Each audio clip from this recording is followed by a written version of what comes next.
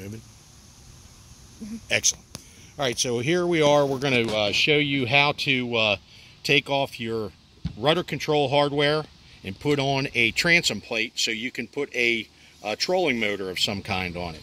So the first thing we're going to do is we're going to remove this plate. I've already pulled out one of the screws. We're going to pull out the other screw. Remove that plate. We're just going to get it out of the way for right now. Hold on to those screws. And then the back gudgeon plate that holds your rudder in, we want to take that off as well. So we're going to pull those screws out and remove this one gudgeon off of here. Now your transom plate will fit right on. Take your hardware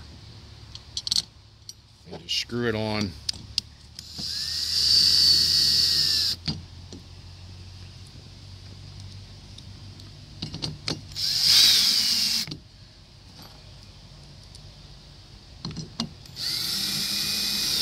Snug it down, but not too tight. You don't want to pull those studs out. And there you have it, your plate for your transom. Signing off.